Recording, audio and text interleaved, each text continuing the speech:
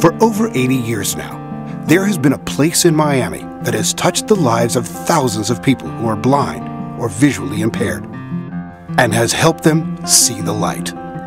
A place that takes away the fear that comes with the darkness and gives hope and encouragement. That place is Miami Lighthouse for the blind and visually impaired.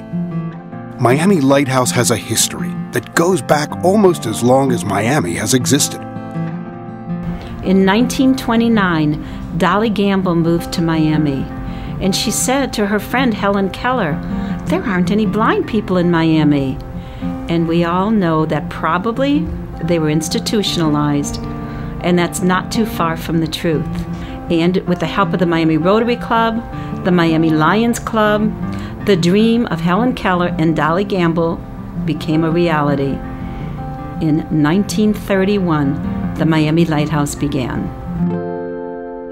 The Lighthouse has always been known for innovation and for programs that help the blind and visually impaired live better, more complete lives, and helps them manage the challenges that come with everyday living. One of my prime positions here at the Lighthouse is to find jobs and provide good research tools to help our participants be able to locate jobs via the internet, to teach them good interviewing techniques that would give them good skills to hopefully land a job and make an impact. Dr. Bascom Palmer, who was an ophthalmologist here in Miami in the early 1920s and 30s, was quite interested in developing vision care programs in Miami. He also requested that monies be set aside and land be given to create an eye clinic. This eye clinic became the Bascom Palmer Eye Institute, and it was his vision to make this eye clinic and the Miami Lighthouse second to none.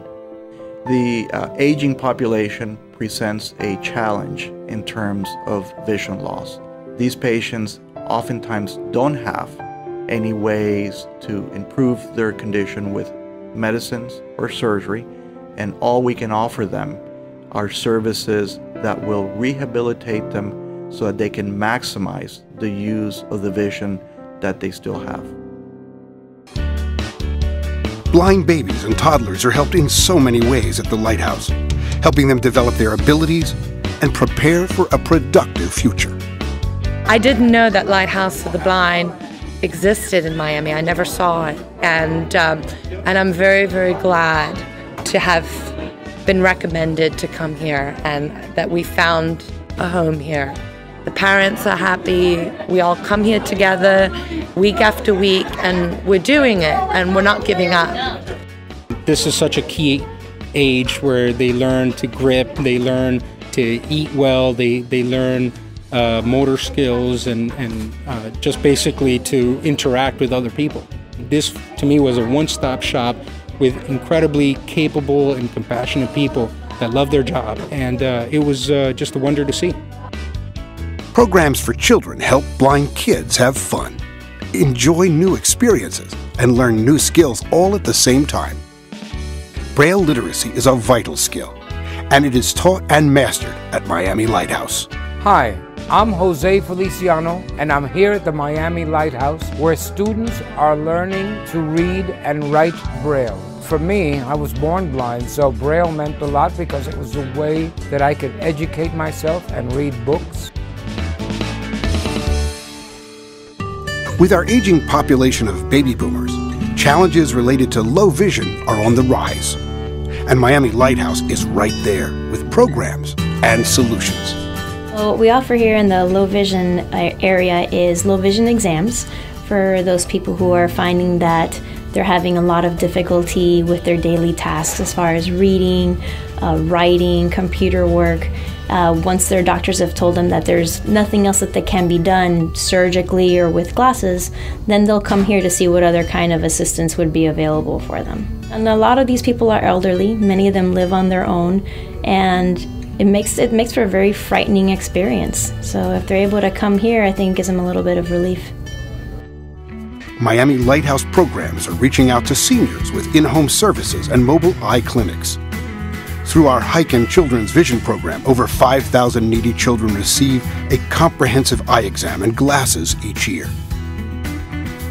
Children and adults take advantage of Miami Lighthouse's music program that has produced its own CDs and has enabled students to go on and study at world-famous music colleges. If I sat on my piano and wrote you a song, what would you do? What would you do?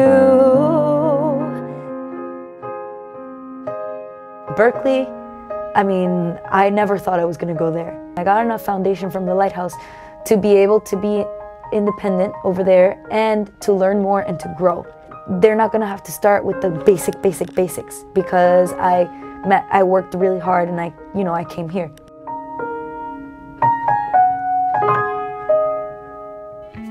No wonder Miami Lighthouse has been named a National Center of Excellence and has been recognized by so many in this community and across the U.S.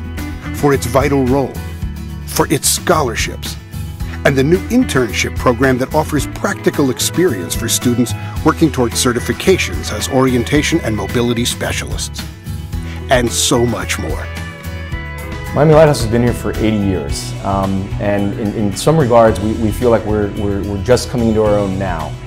It's been an incredibly well-run organization providing fantastic service to the community, but really over the last 6 or 7 years we have made tremendous strides.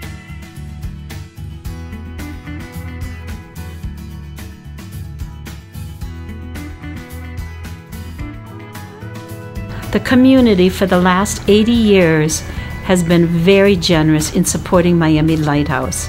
And it's because of the community Miami Lighthouse is able to do what it does. It's because of our community that Miami Lighthouse has a national reputation of excellence. And the community, hopefully, for the next 80 years will continue to do the same. 80 years of touching lives, of providing hope, confidence, and independence, of being the bright light for so many blind and visually impaired people who call Miami home. Miami Lighthouse for the blind and visually impaired. See the light. It's for you, the chance of coming alive. You decide to come alive with the light.